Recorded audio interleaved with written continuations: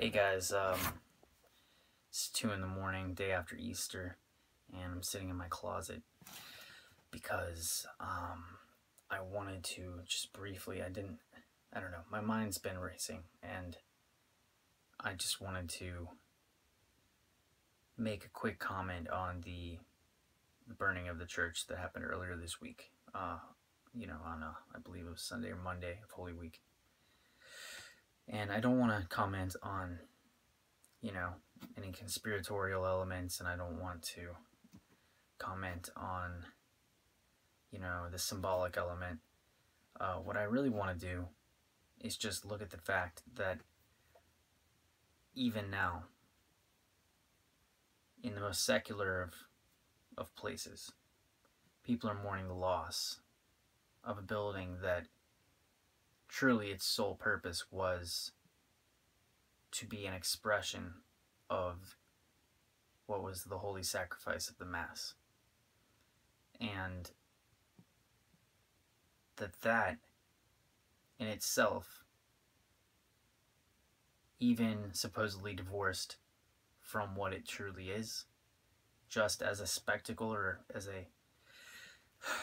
an object, is still that profoundly entrenched within people and draws people in such a strong way that everyone's touched by it in some way. And what I think that we can take away from this is that now is not the time to mourn the death of Western civilization, but to see this as a phoenix event, to see it as pointing everyone's attention back towards the center and taking advantage of that moment to begin to cultivate truly deep liturgical art again. The Mass itself is in fact the root of that Western culture that most people invoke. And as the root of that culture, the Mass is likewise the root of all art traditions from that.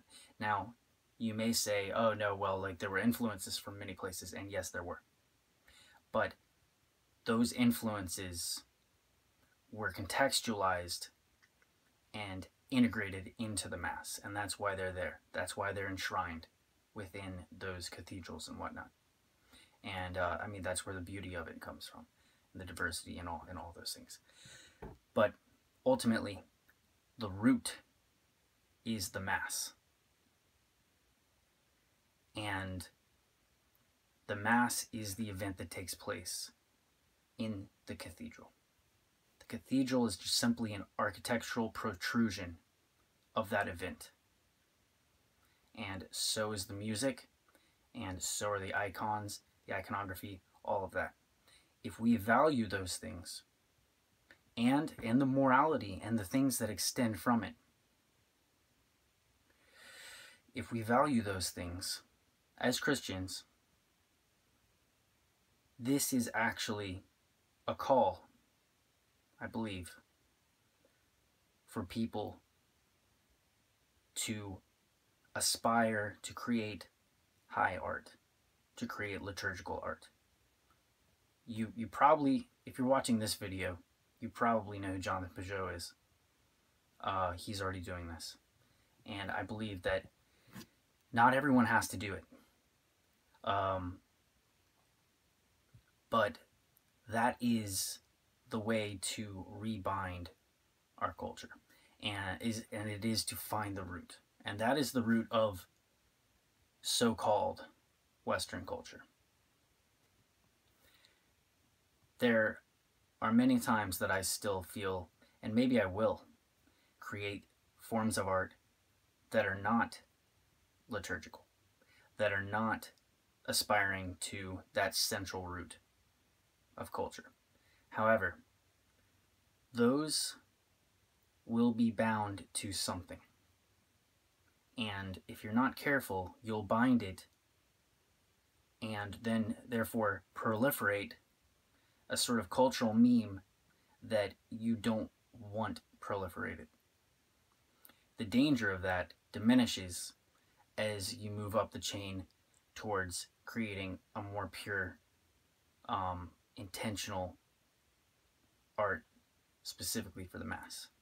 There are those people who are still working within a tradition that extends back to older Western ideals.